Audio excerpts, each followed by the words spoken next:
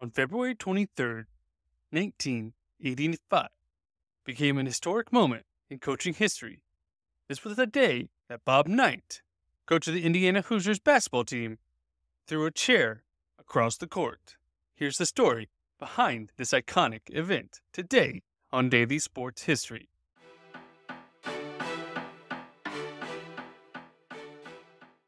Welcome to Daily Sports History. I'm Ethan Reese, your guide to a rapid deep dive into sports history every day. We've all seen basketball coaches do some pretty crazy things to motivate their players, such as getting technicals and getting thrown out of the game in a wild rage.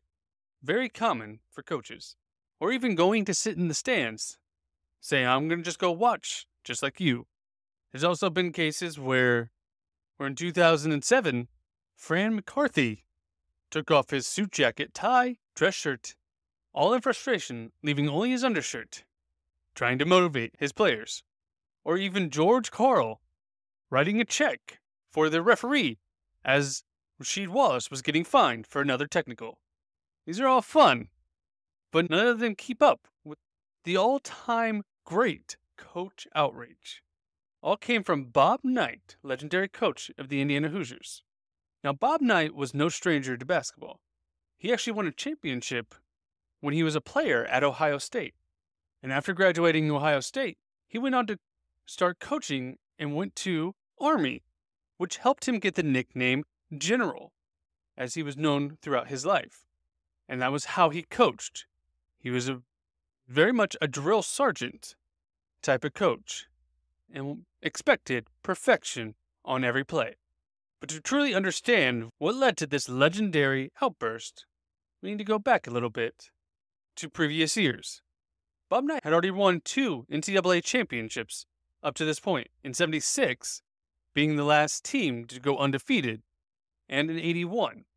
Shortly after the '81 season, they had to rebuild, losing many of their seniors to graduation in pros.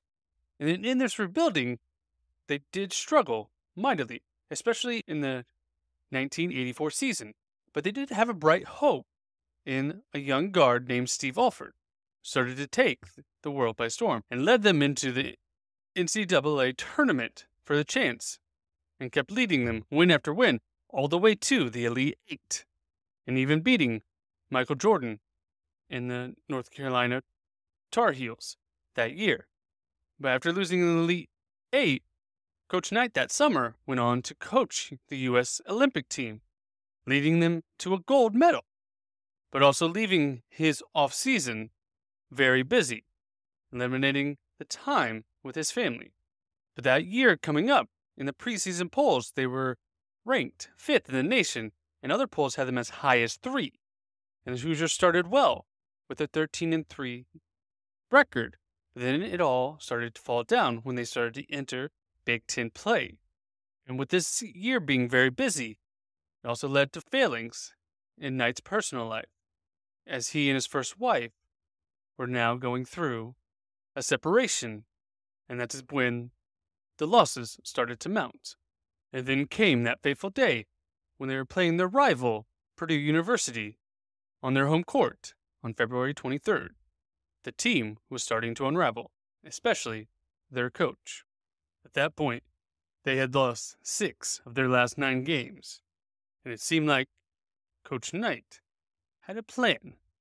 One of the assistant coaches realized that Knight showed up for that game not in his usual sports coat, but instead had just on a polo.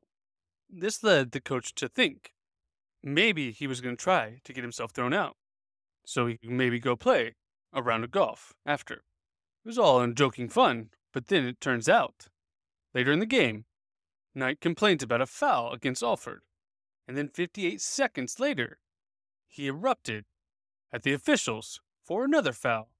And on the ensuing inbound play, there was another foul called, questionably, and Knight was audibly cursing and handed a technical foul.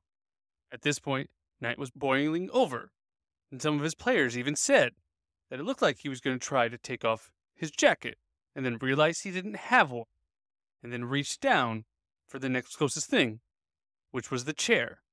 and Knight threw the chair across the court, past the free throw line, stopping near the band and student section.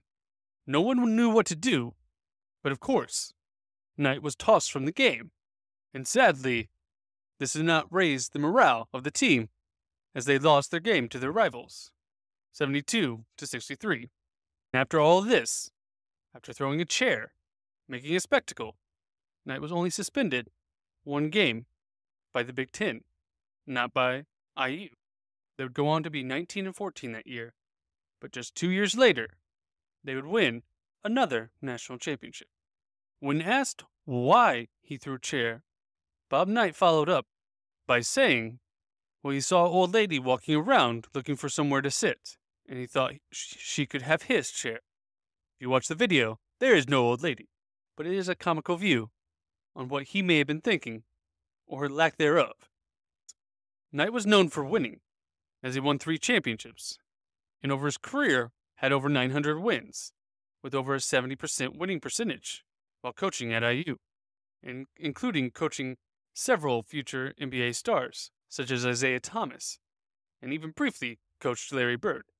But he was demanding, which led to his firing in 2001 from IU, as there was video of him grabbing players during practice in a violent manner. He was let go, later hired by Texas Tech to finish out his career. He's still loved by everyone in IU, and sadly he passed away in 2023. But he will always be remembered for throwing his chair across the court. Thank you for listening to today's Daily Sports History. If you like this, call or text your friends and say, hey, let's listen to the show together, and come back tomorrow for more Daily Sports History.